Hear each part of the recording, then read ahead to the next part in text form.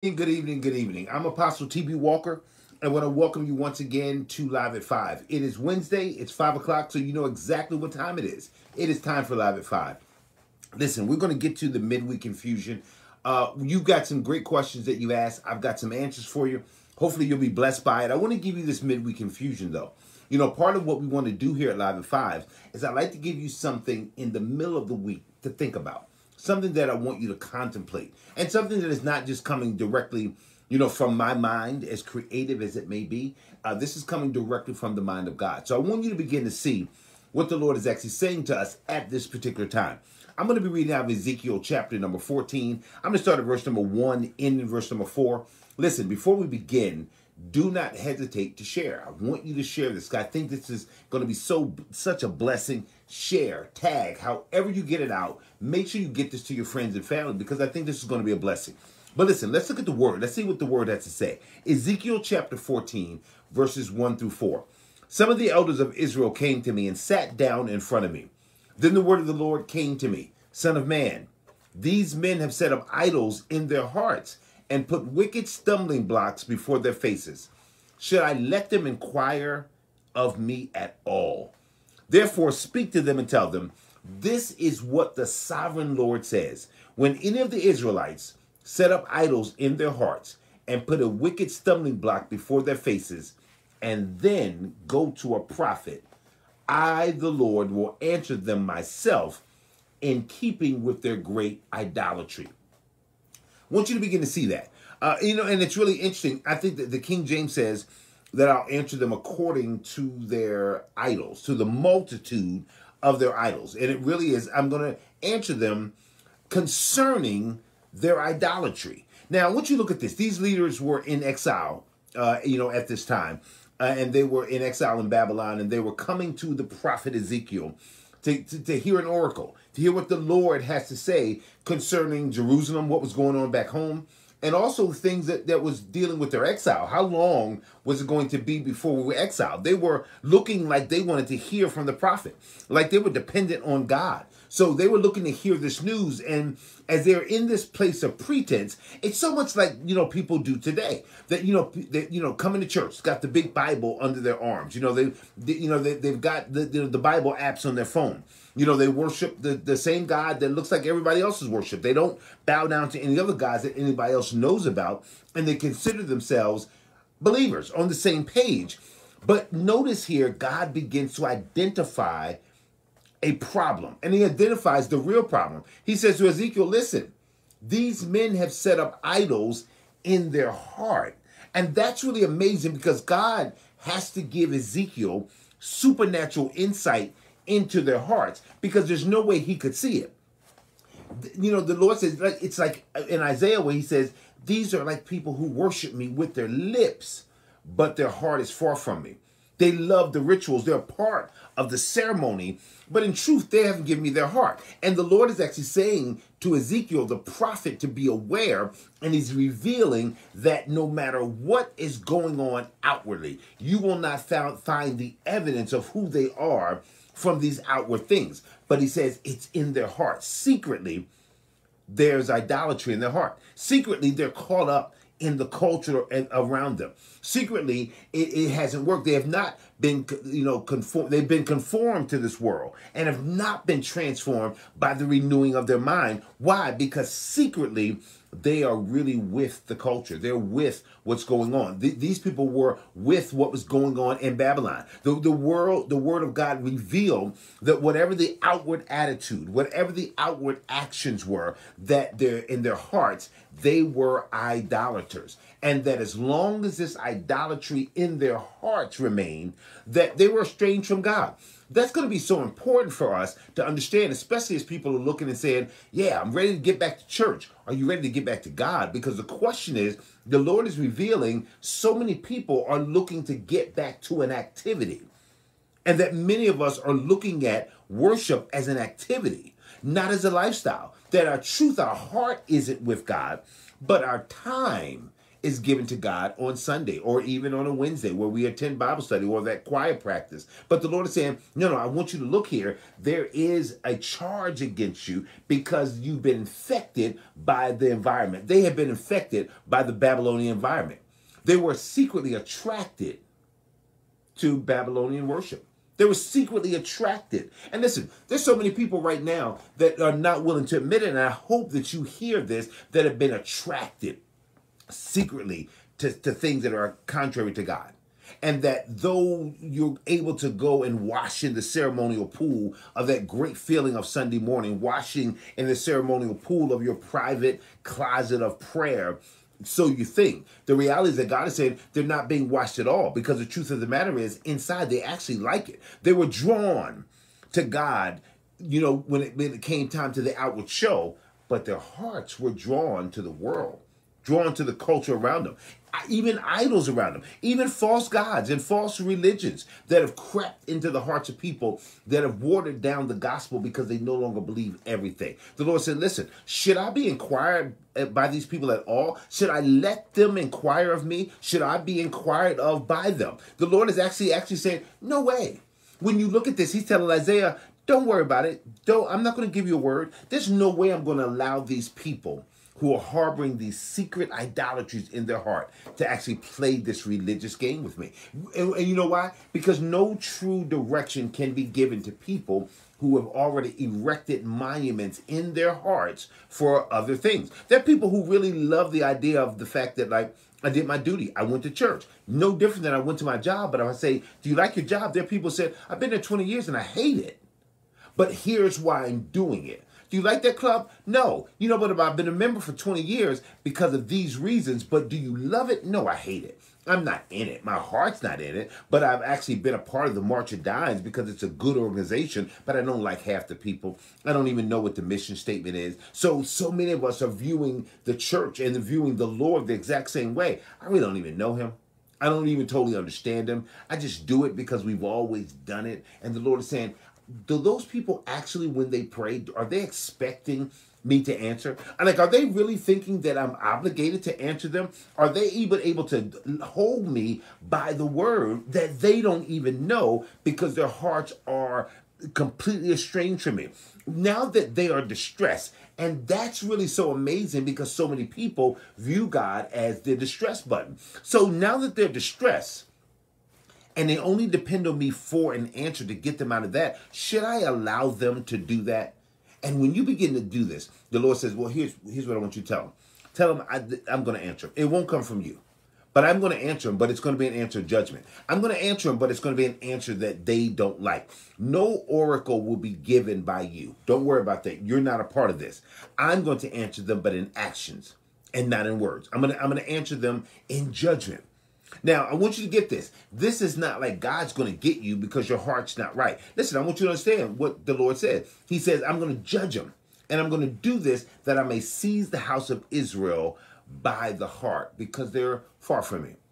Their hearts were far from God. And the judgment that God was bringing was intended to grab them by the heart. Listen, there's some things that people are going through right now that are really an abandonment of who you are, an abandonment of your faith, an abandonment of the power that God has actually given you. You are living so far below. And I'm not talking about because of the pandemic. I'm talking about because of your lack of diligence, your lack of study, your lack of faith in the Lord, your lack of trust. And all of those things combined together that allowed you to still stay in the game, still say I'm a believer, still attend church, go to Bible study, turn on this particular broadcast right now, and yet still know that in your heart you're not going to do anything. You're not going to change. In your heart, you know that, I feel the little prick of conviction, but give me 5 minutes and it'll be over. The Lord says, listen, I'm bringing things in your life for one reason.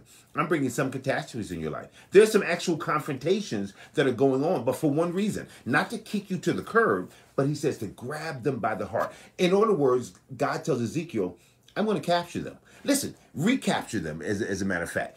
When you understand the importance of that, that's really the message. There are hidden heart issues that are keeping so many people from God, and they're keeping them distant from God.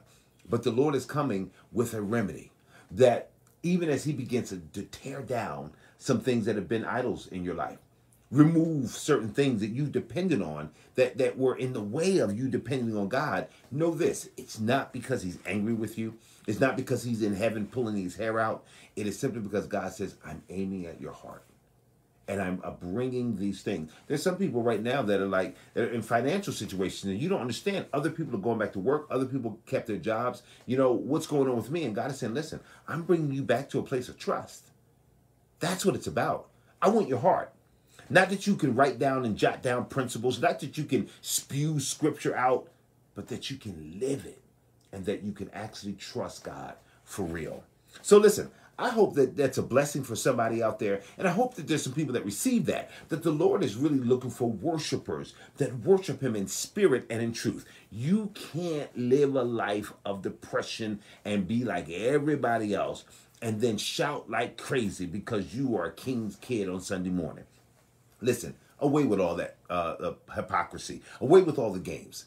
Let's get serious about God and let's not give him just our brain. Let's not be the smartest people in the room, but let's make sure he has our heart so he can guide us in the direction that he wants to. And so that he can capture us once again and rapture us in that time.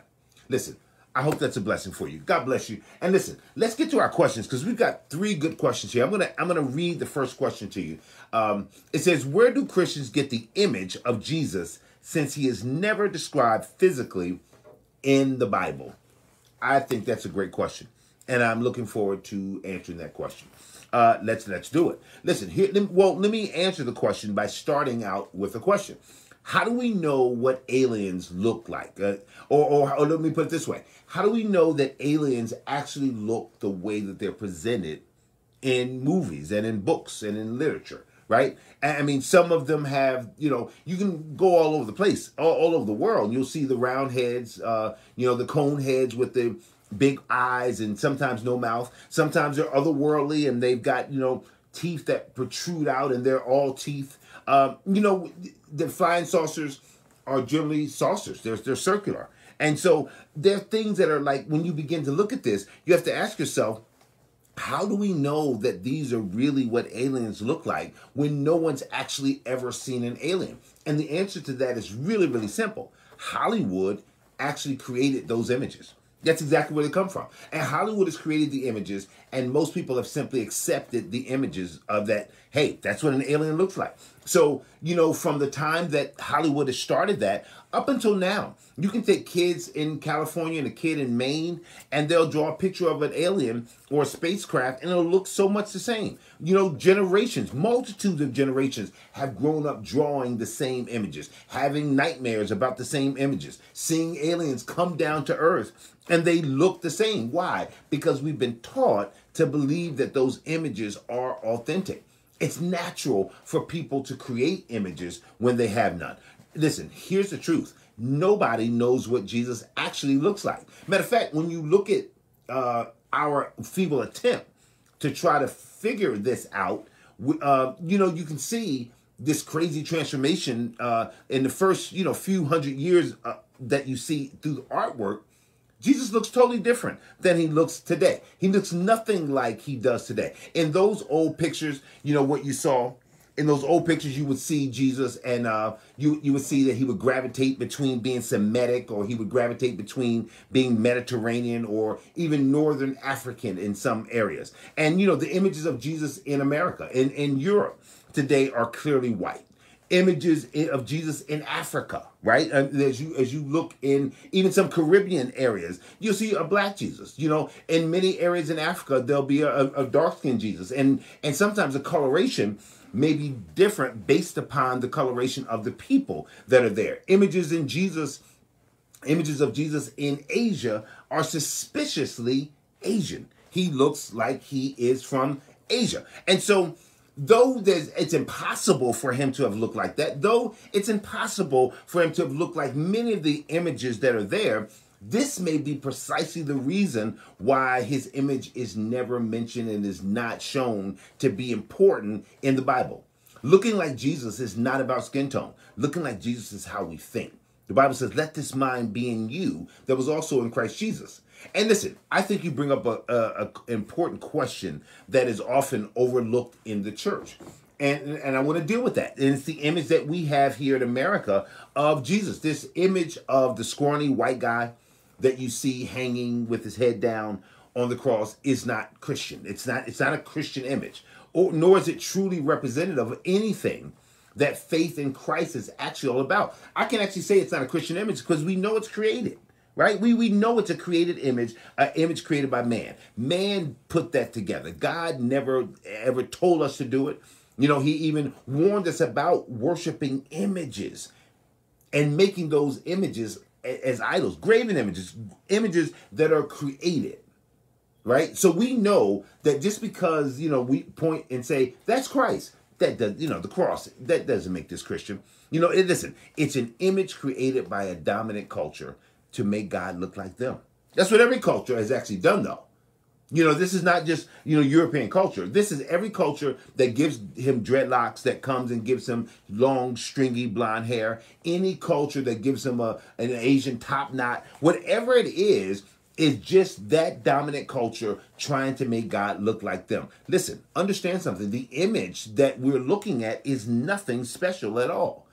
Jesus, if that guy that's on the cross there, that's not a special image. Many people suffered on the cross and died on the cross at the hands of the Romans. Many people did. But listen, nobody ever rose from the grave. Not only did no one ever rise from the grave, no one was ever resurrected back to life, but also no one had the power to give that power of resurrection to anyone else. That's what makes Jesus different. Not that cross, not that being pierced in the side. That's happened to many people. So, you know, what we may look at is that maybe it may be better if we looked at an image of an open grave, an empty tomb. It might be better than the cross that we're looking at right now. That was never sanctioned by Christ, but was sanctioned by human artists. Hopefully that answers your question, because I think you're right on point. Let's look at question number 2. I look at all these wealthy churches and I shake my head. How can Christians justify these incredible tax-free riches when Jesus commanded true believers to give away their money? All right. Slow the head shaking down for just a minute, right? I get it. These churches. Well, listen, I want to know. You know, I need to hang with you because I want to know where all these wealthy churches are. Let me give you a couple statistics just so we can see where we are in terms of these wealthy churches. The average church size, and listen, these are from scientific polls that have been taken. This is demographic information that's out there. You can just Google it if you want to. The average church size is 75 members, and it's declining. And on top of that, the average church budget is $85,000 a year. Now, the average household income in 2020 was $97,973.61. The whole church budget on the average church has a complete budget that is less than the average household. That includes, if you want to look at the pastor's salary, any other salaries, insurance, the cost of the building, maintenance, that's everything. All of that, $85,000 was the average budget. Only 10% of all the churches in America, and there are about 400,000 of them, have members of 350 or more.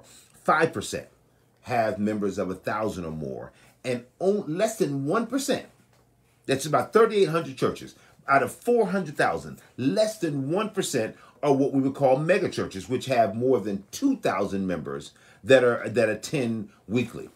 Most churches are not rich. Most churches are struggling. Most churches are just trying to pay their bills, trying to make sure that their mortgage is paid up, trying to take care of the buildings that are there. And I think it's a bit of an assumption, you know, because I'm assuming you didn't do any kind of research here. You're just driving by a church and saying, wow, they have an addition onto the building.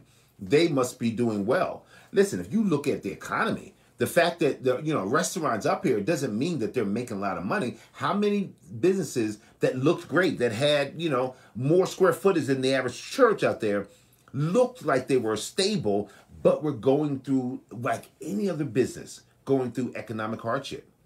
listen, when your annual budget for the whole year is less than the annual income for a household, this is not about being rich. So if you don't know what's going on inside, you're making an assumption, and that all the money is being tied up in some kind of material possession. So I think that that has to be considered, and I hope that you're taking a look at that when you make that decision about these churches and about them being so wealthy. And the fact that you're tax-free, tax-free, if you don't have a lot of money, you're not taxing anything. So when you look at this, you got to be careful here. But here's the second part. Did Jesus command the church or the believers in general to give away their money? How can these churches be out here, wealthy and living high on the hog when Jesus commanded them to give all their money away? Well, let's look at scripture again, because I can't find that. Jesus never commanded the church to take a vow of poverty. He never commanded the people of God to give all of their possessions away. Listen, Jesus himself had a money bag. Jesus had a treasurer. Judas was the treasurer. So when you begin to look at this, Judas was mad all the time. Listen, I don't know why you did that. That could have been given to the poor. Jesus had money, but he didn't give everything he had away. When Jesus spoke, and I know what you're looking at, the rich young ruler, and this is, I believe, in Mark 10, right? In verse 21, he says, "Go and sell what you possess and give it to the poor."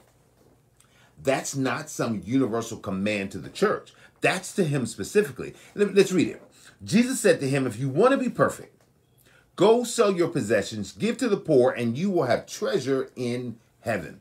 That's what the scripture says. When the young man heard this, he went away sorrowful because he had great wealth. Listen, Jesus was dealing with something specific with that man. This man was poor. Even though he had great wealth, he was poor because he depended on his wealth. Selling his possessions, and I want to put a capital H-I-S, his possessions, it freed him. Why? Because money was in his way. It's not in everybody's way. It was in his way. How do we know? Because Jesus talks about this perfect man. And he says, listen, you'll be perfect. He doesn't say everybody will be perfect. He says, listen, let me tell you what a perfect man is.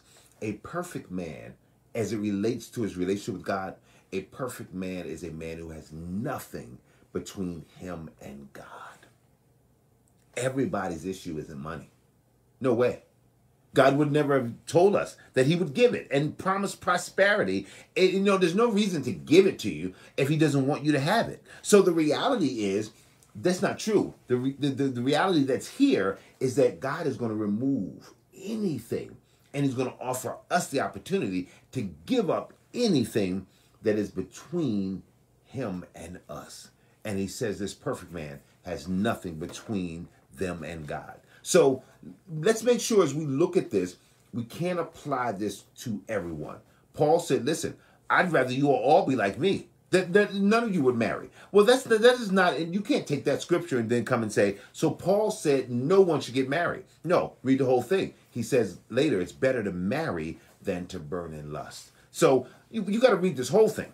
And reading the whole thing will help you understand why Jesus went this radical way with him, because he needed a radical change. We all need a radical change, but it's not always around money. So listen, let's be careful as we look at the church and recognize that the church is also in the world.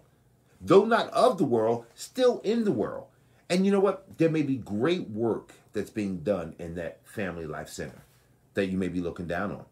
There's a lot of great evangelism that can happen on that basketball court that you're wondering why they even have.